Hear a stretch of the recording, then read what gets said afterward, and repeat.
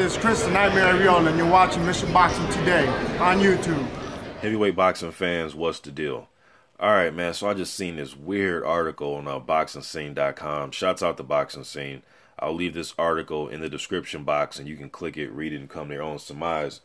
But let me just go ahead and read the article, man. It's just weird. All right, it says, on Wednesday, there was an article in German publication BILD, I don't know, B-I-L-D, which revealed that a fight was finalized between heavyweights Manuel Charr and Odlanier Solis for March 11th in Boon, and with the WBA interim title at stake.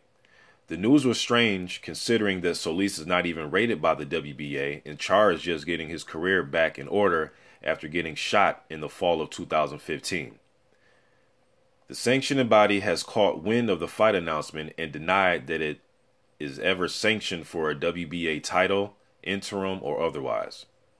The WBA made it clear that currently there are two heavyweight titles floating out there. Wladimir Klitschko and Anthony Joshua will clash for the WBA super title on April 29th, and Shannon Briggs vs. Oquendo has been ordered for the vacant regular title. Both Solis and Charr have had their fair share of ups and downs in their respective careers.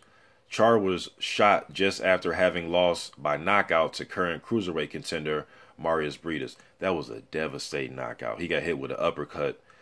Briggs was on the back foot. Boom, landed the uppercut. Charr went down face first. That was nasty. All right. Charr returned in 2016 and scored 2 wins in 2016. None over contenders, though. Solis looked like the future superstar of the heavyweight boxing when he turned pro in 2007, but it looked all over in 2015 when he retired against Tony Thompson after a very poor performance. He was also overweight in that fight. However, he came back in 2016 with 2 wins, looked far from sharp, but here he is. The winner of this fight will, however, be able to cash in on at least one big payday. All right, now, weird, you know, that was weird, but I'm glad that this fight wasn't for another title. I know the WBA right now, they're cleaning the house with these titles. I just read an article the other day. Don't quote me on it, but I think they got rid of titles in 8 different weight classes. I believe that's the article I read. So hopefully they hurry up and do it with the heavyweights. And I'm glad that this interim title was not on the line and it's not even around anymore. The last interim title holder, I believe, by the WBA was Luis Ortiz. He's the last one to have that title. You know, so right now he's the mandatory, but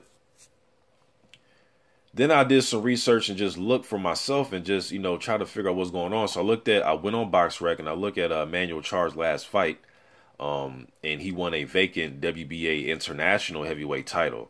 So I don't know if maybe it was for that, but the WBA said that they wasn't sanctioning any WBA fight for Solis. So I don't know, man. You know, 2015 was a rough year for Charr. He did lose to Manuel Briggs and he lost to Johan Duhaupas. He picked up a win against Alex Leopold, though. You know, so Charr, you know, he fought for the title before.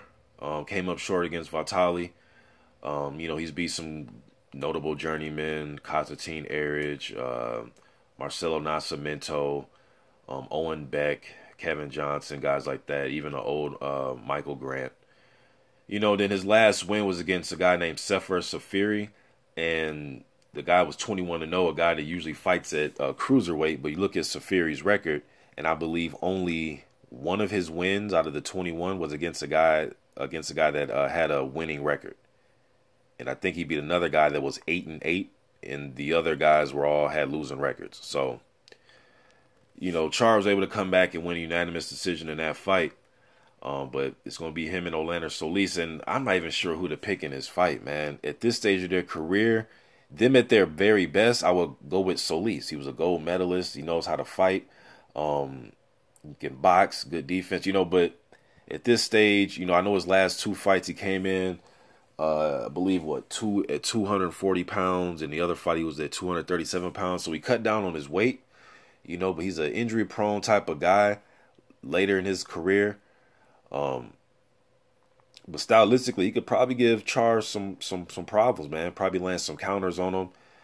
make them miss, and just try to outwork them like that. But I'm not even sure where to pick in this fight. I think it's 50-50 at this point. At their best, I would go with Solis, but right now in their careers, I think it's 50-50. And Solis 2 wins in 2016. One of the guys was 2 wins and 25 losses, and the other guy was 8 wins, 9 losses, and 1 draw.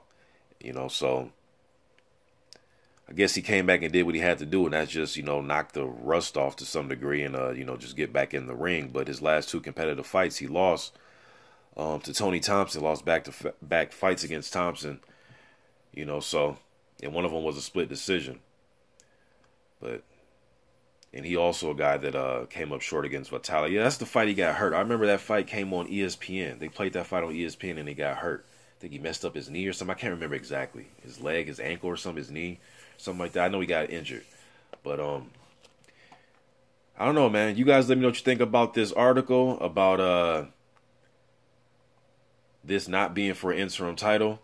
They need to go ahead and just get rid of that regular WBA title. No disrespect to Fred Oquendo. I know he went to court to get his rematch for that regular title, even when Chigayev had it. That's when he went to court initially. But at the end of the day, man, we just need one title per sanctioning body. All these WBA, they just overdid it with the super and regular and interim. I mean, they just completely overdid it, in my opinion. But you guys let me know what you think in the comment section. And who do you favor in this fight between Solis and Manuel Charr? Let me know what you think. I'm out.